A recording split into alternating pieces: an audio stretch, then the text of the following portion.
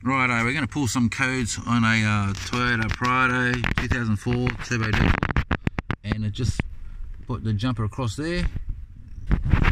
Now you want to do is come up here. This one has a problem with airbag. I'll try and stop this from shaking. Put the ignition on, and you can see that the engine light's just constantly flashing, so there's no error codes there, but the airbag is what we're interested in. So flash once,